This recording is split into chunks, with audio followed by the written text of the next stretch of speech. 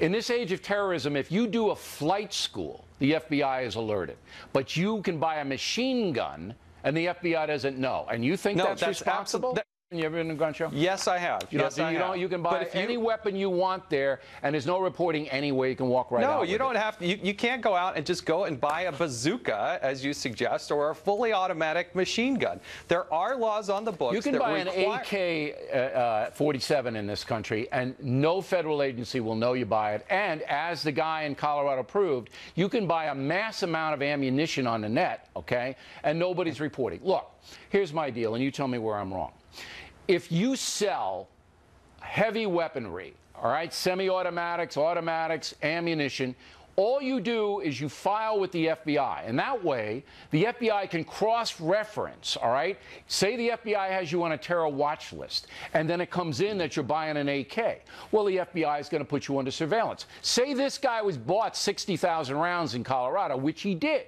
And the FBI in Denver got wind of that. They would have been watching him. All right? This just makes common sense. And the head shake was not an I agree, but no, he doesn't agree that the congressman from Utah. Now, when you see me and Bill O'Reilly on the same page here, either worlds are colliding or there may be, just maybe, a tipping point or some common ground. And again, we're joined by, among others, Joe Carvin. And Joe, I think at least as much as people want to go to their respective corners on this, there is a middle. And we talked about political courage before the break here. You think there's enough that there's a chance that after this election, maybe something can get done? Look, I think that we have to make sure that we have to hold our public officials to account. We absolutely need political courage in all aspects of our government today.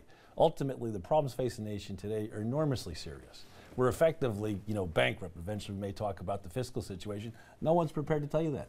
Our public officials have become so beaten down that they're afraid to tell you the truth about the situation in the country. I can't believe that the officials aren't prepared to take a stand on this. You need to take a stand. You need to be held to account. But you support an assault weapons ban. Yeah. Would you be willing to argue it out and fight within your own caucus if you're lucky enough to get elected? Look, at the end of the day, Richard, you talk about the tipping point. We need to bring this country together. The challenges facing this nation are severe and serious. So we need to bring this country together. We need to begin to generate consensus. What happens is, I took a course called To Be a Politician at the Kennedy School of Government. And you have these valence issues. You can see the politicians at work trying to create separation so they can distinguish themselves and get elected, rather than solve problems. But I think we need to solve problems. Is there a way to solve this with government? Because my life seems to prove, I remember the Kennedy assassinations as a kid, and now I'm much older. There's been no progress on this at all. Why would anybody believe government could fix this when a president and his opponents both said over the weekend, we may never understand evil? But who's going to fix it? Wow, what a cop-out. We won't understand evil, but we'll argue about guns for 50 years and get nothing done. Let's start understanding evil. What were you saying, Tom? Who's going to fix it? Well, it's got to be the feds in this case, because for me the problem has been, you talked about New York City, you're 100% right? But yet all of a sudden you go into Pennsylvania and it might as well be a different world. And then you look at New York City's mayor, or you'll talk to the Philly mayor, and the iron pipeline coming up from Virginia and North Carolina flooding their city streets with guns. If it's not done at a federal level, and we keep trying to do this thing piecemeal, it never works. The database point that O'Reilly was making, to me, is the most compelling argument. We had a big fight in here in New York about pharmacies, that they weren't, it was elective if the pharmacists were going to put into their databases if some guy came in and bought 5,000 scripts of Vicodin or whatever, right, even though he's using a crayon to fill out the thing. Once you're forced to do that, it's not going to solve the problem.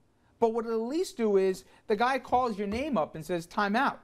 Andrew Whitman's coming in here for another, basically 2 boxes or crates of painkillers. Sorry, Andrew. And the point is, he won't get the script.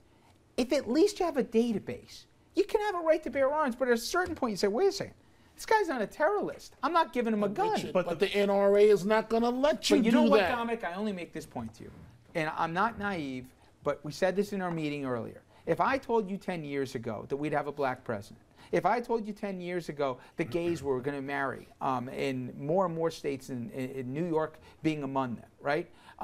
if I told you that gays would be able to serve openly in the military, if I went through all those things, you'd say, not in your lifetime, pal.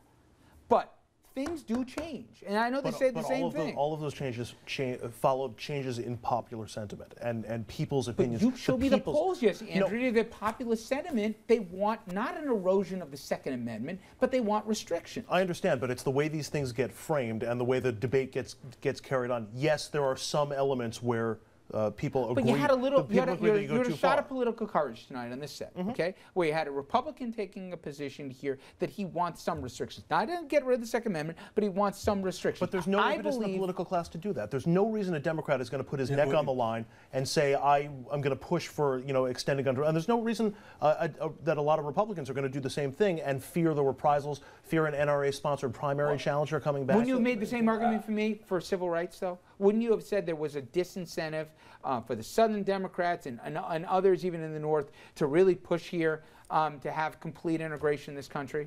I think the poll at the time, by the way, the poll at the time when the Supreme Court ruled it, it was less than 40% that they approved with that decision. No, I know, but in the intervening years between that decision and the Civil Rights Act of '64, you started to see changes in popular I'm saying there are profiles in courage in our nation's history, and I think, I'm not naive, you're probably more right than I am, okay? But I think if you just throw up your hands and say they'll never go for it, the NRA is too powerful, we're just going to keep having the same conversation. How about you guys? But why do we think it would work? Why do we think any government action to ban a particular weapon would have anything to do with stopping maniacs from taking huge loss of life? Why do we think that? Because if you couldn't get an automatic weapon, then maybe you wouldn't be able to do it. Well, I guess that's the problem with this argument. It's a maybe argument. The can of gasoline that he could go get and topple over him with a $1 lighter, set him on fire. We did see a downtick during the assault. My point is, we're not looking at evil. President Obama says we may never know. It's so easy to cop out on the killer and go after the weapon. It's an embarrassment to a country. There are no certainties in America. So you need a comprehensive solution. You need a comprehensive solution. I think you're at the tipping point. There's a million things you could talk about. Your political courage. Well, how we fund our candidates. Our elective system. Sure. That's the problem. So there's a whole. When did the NRA run the United States of America? I mean, they have reasonable positions and some points, but they don't run the United States of America. I'm shocked that all these politicians are terrified of the NRA. But you're right. The assault weapon ban. They're not actually. In and of itself won't solve anything yet. It's got to be comprehensive. Let's talk about our family values. Are we comfortable with government? America's always been about incrementalism. Right. Okay, we don't do anything overnight in this country. It takes a while. And just look at the last 12 months here in terms of major social changes. Okay, a lot of people said it would never happen, but it's the long slog. And I think in this case, at least having the dialogue is a start here. And I think a lot of people are surprised. Not just Joe, but other people have said enough already. If I told you Bill O'Reilly would have said what he said on the set, okay, you would have said probably not. But I think people say, I'm tired of reporting about 6-year-old kids, dying. And I held a prop up last night. It's 26 pages long of just mass shootings in this country since 2005. So I'm, for one, tired of doing this thing here.